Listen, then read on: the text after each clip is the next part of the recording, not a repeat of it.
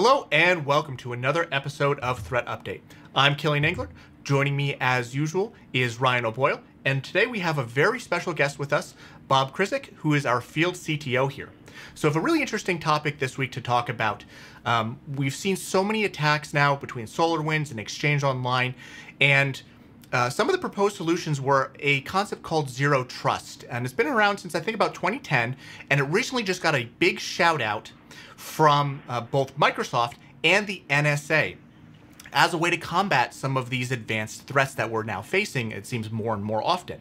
So I wanted to bring together this team who has a lot of expertise on it to give a background on Zero Trust, a little bit of what it's about, and some key takeaways and ways that maybe you, as the audience, can help maybe implement something like this. So, Bob, I know you have a lot of experience in the federal realm. You've worked a lot with those teams. So I thought you would be a great person to ask, well, what is Zero Trust?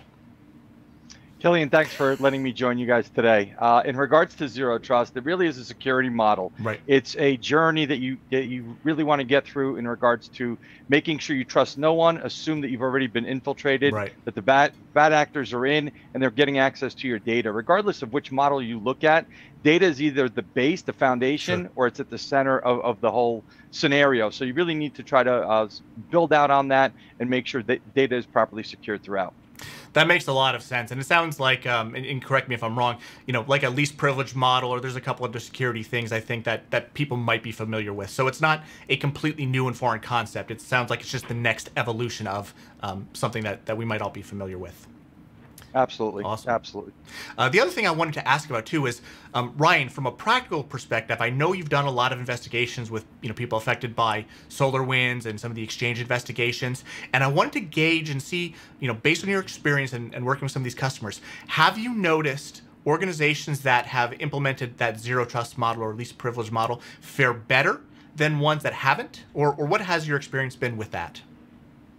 Yeah, I think that's definitely the case. We've talked about this in the past in regards to ransomware, and I know that's generally more of the, kind of the end result of a lot of these scenarios. Right. But organizations where we have things like the most overexposure of data, where people have the most access to the most areas of the network, they tend to be the hardest hit because it's easy for attackers to move laterally, escalate privileges, and at the same time, sometimes they don't even really need to escalate privileges, right? They might already have the access just getting in for the first place.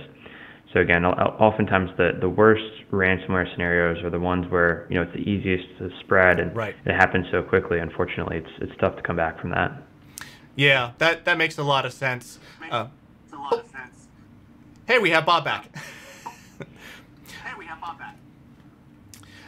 So, in terms of kind of what people can do to help protect themselves or move in that way, Bob, I think this is maybe a good one for you. Ryan talked a little bit about the overexposures and that global access being kind of the bane of least privilege and the bane of Zero Trust. From your experience, what steps or what can people do to start to move in that direction, or what have you advised your customers when going down this journey? Yeah, and that's a great question. So a lot of times, to Ryan's point, least privilege is the most important thing, but you need to understand where your sensitive data lives. Right. You need to understand who's touching it. You need to baseline users and devices. It really comes down to understanding the norm. And when you see abnormal, really when you need to act. So having that capability, being able to do that is important. Now, I can tell you, I've worked at the Dreamfort Labs, and I've worked with some folks within the NSA and DoD.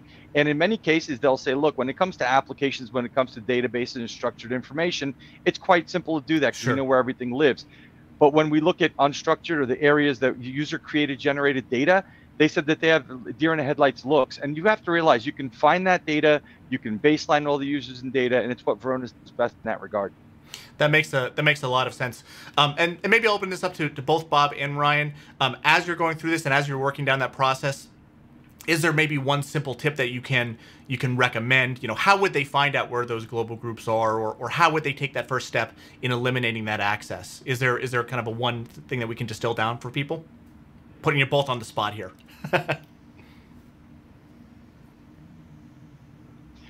I mean, from the perspective of finding where global access is, that isn't the difficult part. The difficult part is really understanding who's touching that data and being able to get down to that least privilege. You need to get to that funnel effect to only the right people having access to the data. If you can do that, you've already created the data level micro perimeter, and then your next generation firewalls, your EDRs, your DLPs, your data tagging, labeling can all take action from that point on. But the first thing you have to do is really limit the access, make sure that the policies and the access control lists are down to exactly who needs it. And if it's everyone, domain users, authenticated users, being able to filter that out.